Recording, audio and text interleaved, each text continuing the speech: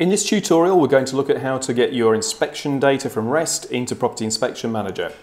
We'll cover off how to create the data file in REST, how to upload this data file into the secure area of Property Inspection Manager online, and then import this data into your iPad.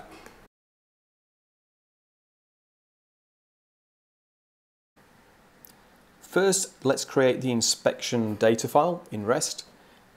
Go to REST, go to the Others option on the main toolbar, and then from the drop-down menu, you'll need to select Export Data or Export Data. Once you've selected Export Data, you have another choice to make. You're creating an Excel file, and now you're going to export the data for all your property managers, or you can select an individual property manager from the drop-down menu. Next, you need to select where you're going to save this file to, and we recommend that you save it to your desktop so you can find it quickly. Create a file name, and again we recommend that you put a date in there so it's easy to identify the most recent file that you've created.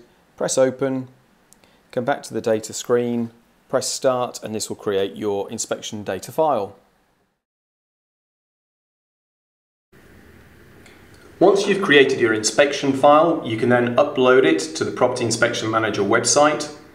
Visit the website propertyinspectionmanager.com and log in using the Sign Up Login button. Use the username and password that you were given when you signed up to Property Inspection Manager, PIM Premium. If you don't know this, please ask somebody else in the office or email us at support@propertyinspectionmanager.com. You'll then be taken through into your secure area of the PIM server. We then want to navigate to one of the tabs that says Import Files. We then need to find the file, but first let's select the product that we use to create that file. I've created a generic file here. I'm going to find the file which I've put onto my desktop. I'm going to select it and press Open. Once I've done that, I'm then going to upload the file, and then that will be uploaded into your area of the PIM website, and it's available for you to then download onto your iPads.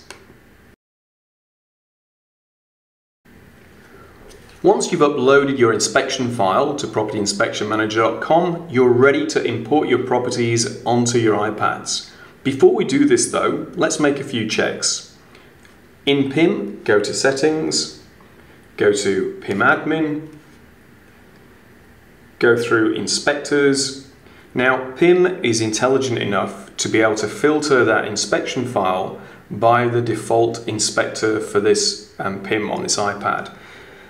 That default inspector is the one at the top of the list. So if you want to change the person to be the default inspector, press Edit, press the little grey bars and raise up to the top level, then press Done. That person will now be the key person on this iPad, and inspections will be filtered against them. Press Admin Settings. The next thing we want to check is the Property Profile Manager. The Property Profile is the property profile that you will import your inspections against. So make sure that you've got the one selected that you want to use to import against. Go into this file, make sure that it is toggled on as the default for import, and check that the inspection areas are the ones that you want to include. Once you've done this, navigate back out again, and the next thing that we want to check is the inspection type. Will you be importing properties for routine inspections? If so, make sure you stay with Inspection Report. If you want to import your properties for condition reports, toggle Condition Report. Once you've done these, then we can start to import. So navigate to the bottom toolbar, go to Import, select Import Files from the top left-hand corner, go to the Refresh button in the bottom left-hand corner, press OK, and this will find any files that are available to import. You may find several files here, so check the one that's appropriate for you with the right details in there. Select that file. There are two options that you have here. You can show all new properties that aren't on your iPad already by toggling this one on, or you can show existing properties that may have a new inspection date but have some information refreshed, such as new tenants or new rental amounts. What I'm going to do on this occasion is show all my new properties. That brings it up.